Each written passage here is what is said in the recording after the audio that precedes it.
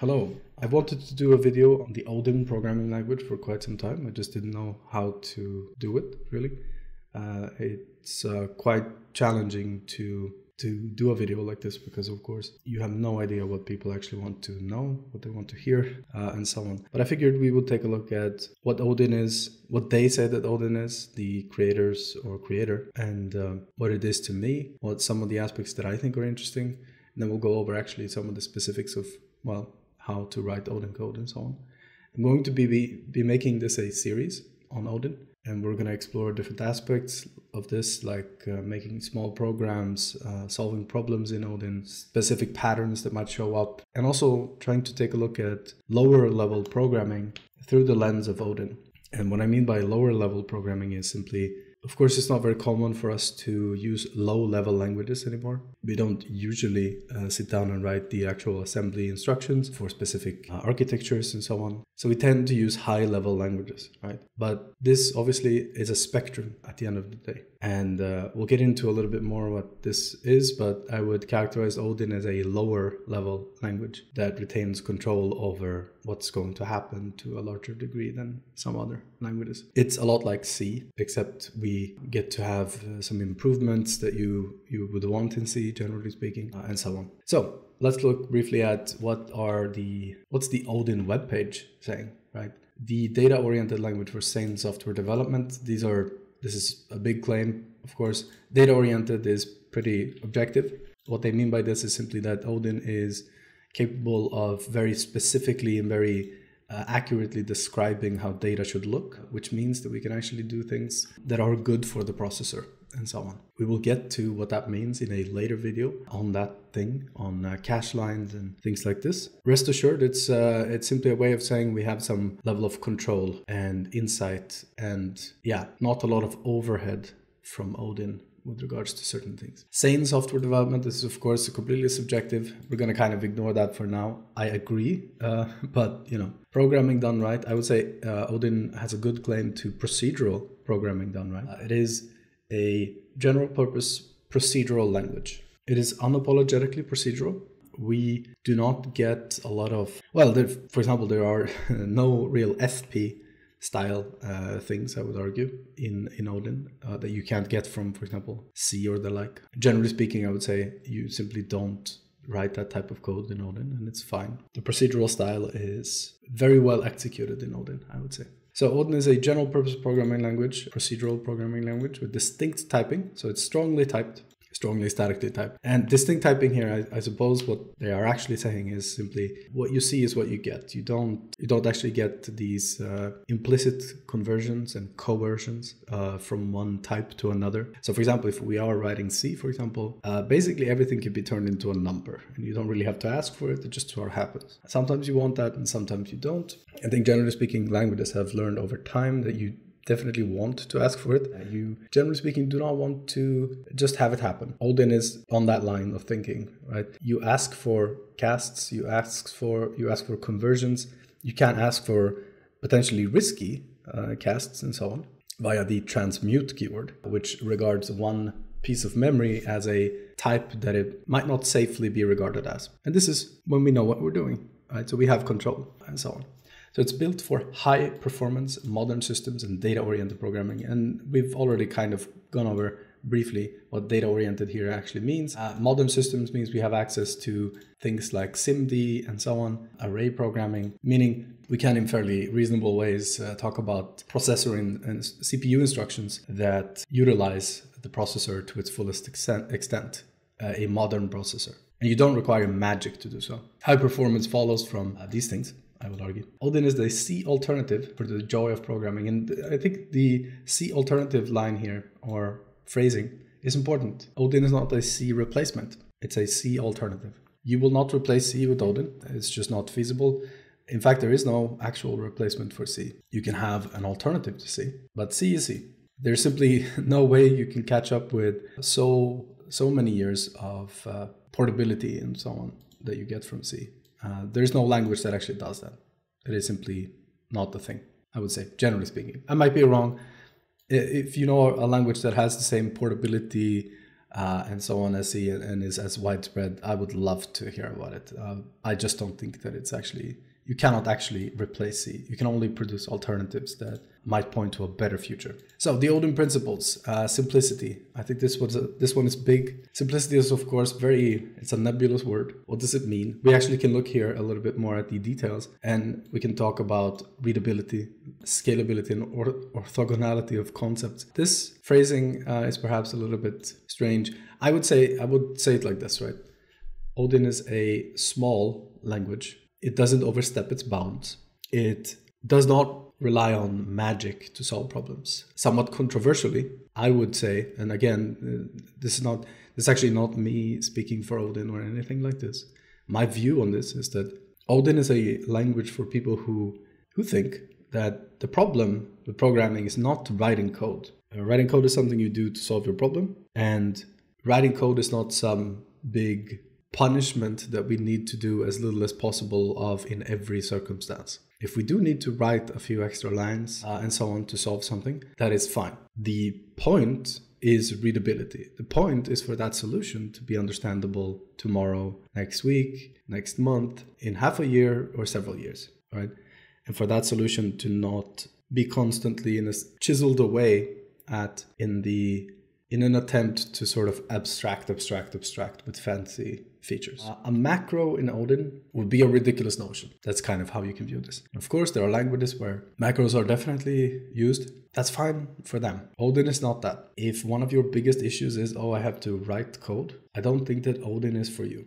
But I can almost guarantee that once you start using Odin, the problem that you have is simply solving your problem. Solving your domain. Encoding the problem is going to be the issue, right? Actually solving the problem, not describing the transformations that, are part of the solution. Because all problem solving, all engineering is really just transformations of data. Odin will definitely allow you to describe the transformations of data in a very nice, simple, straightforward way.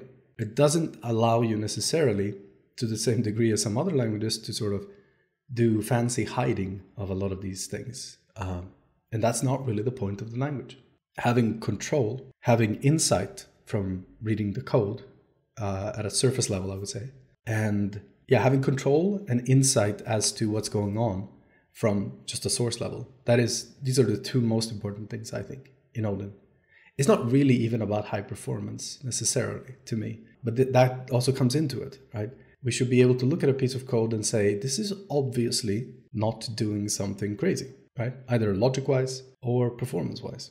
That is one of the things that I personally view as upsides of Odin. The code, what's going to happen is the code is transparent in a way, right? It's not opaque. We're not wondering when we look at some piece of code, what's actually going on. And of course, I have videos on Haskell on this channel. And I love Haskell, I really do. But I would characterize Haskell as one of the languages that is the polar opposite to Odin.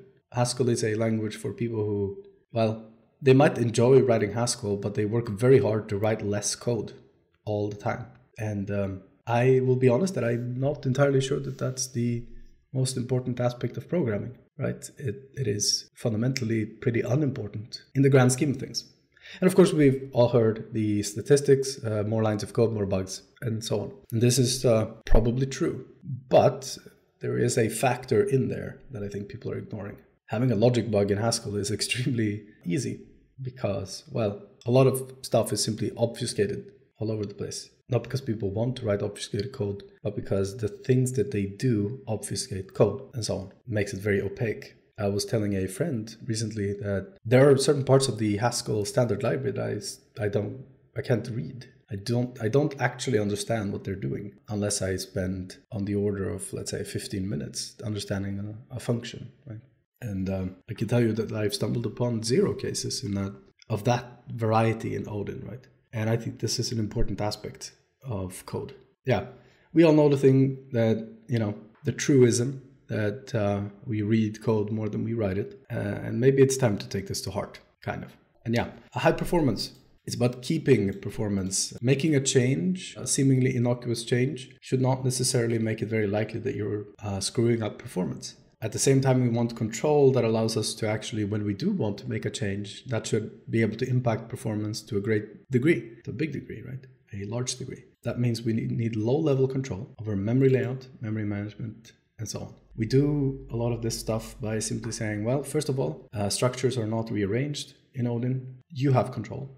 You decide if they're packed or not, and so on. We use custom allocators to talk about where memory comes from, when it's allocated, and so on. This gives you a very large degree of control over when things are being done and so on, and allows us to actually pretty confidently say, hey, I'm only talking to the OS at the beginning of my program, for example. I do not need to do any syscalls when it's running, and so on. We can look at a piece of code because of the simplicity and control of Odin. We can look at a piece of code and say confidently that, oh, there is no function in this loop that allocates memory, right? We can see this fairly simply and so on. And I think this is a really, really nice aspect of Odin as a language that it shares with, for example, Zig. Odin is for modern systems. And again, we talked about this briefly, SIMD and so on, array programming, meaning we can execute an operation on an entire array at the same time. It has support for rearranging types so that they are structures of arrays instead of arrays of structures and so on, for better memory access patterns and so on. We can do this automatically, a lot like Zig does, though I think Odin was probably first with this. I'm not entirely sure.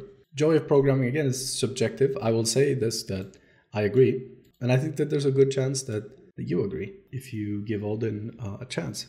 I think it's a really, really nice language, fundamentally well designed, and we'll get to the sort of how things connect together in later videos in this series. But I would say one of the things that characterizes Odin for me is that it is well thought out, right? It's not a collection of features. It is more like features that come together. They work together. So in ways that make for a nice pattern of programming, right? A nice process. The act of programming in Odin really does feel like it makes sense in many ways. The code that you write makes sense to you after some time even. The solutions that you end up with, I would say, have the characteristic that they simply do the thing, right? There's not a lot of infrastructure, generally speaking, I would say, around solutions in Odin, unless they're warranted. And of course, this depends on the programmer. Certainly the community does not produce these, generally speaking. There aren't a lot of odd ideas about how you should write Odin in ways that sort of just follow some kind of Bible about, well, we need pure functions this, pure functions that, and so on. Instead, the policies are pretty clear. Clarity is one of the most important things. Readability, using simple tools to solve the problem, not making taxonomies out of everything. We'll see this with the module system, for example, the package system rather, not making big type hierarchies and so on. Odin lacks certain features that I would argue complicate a lot of languages, and simply has other features that simplify, for example, memory management and so on. But yeah, so that was a brief sort of very, let's say, hands-off introduction to Odin. I also want to add here that Odin is and has been used in production for quite some time. If we look at this video, we can actually see a product that is using Odin. Let's see here. There you go.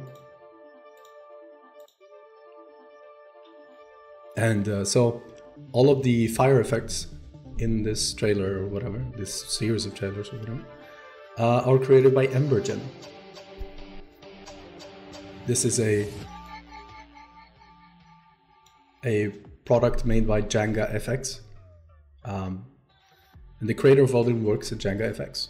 And Odin has been used productively there to create this tool, right?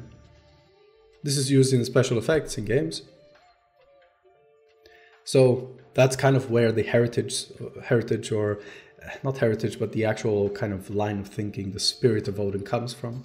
It should support this, right? It just so happens to be a delightful language. And I would argue, if you don't have performance requirements, Odin is still one of the nicest languages I've used ever. It features some of the best error handling that I have used personally. And I wish other languages had this, higher level languages. I wish Go had the error handling of Odin. They could just slot that in completely. I would love it. At this point, I honestly, I kind of wish all languages were just Odin, with different sort of profiles, maybe. Right? Odin with a GC if you're writing something a little bit higher level or whatever. Maybe it would be interesting. But yeah, so I think this is a very interesting language, and I really, really suggest that you come with me on this journey to see Odin, sort of the aspects of Odin, how it works, why it works like it does, how different solutions look in Odin. And we're going to be implementing small projects, slightly bigger projects, and so on. Some of these is because I simply want these tools and so on, so I'll be creating them. And some of them are purely instructive and so on. So yeah, that's it for the kind of high-level intro to Odin. Let's go into some specifics.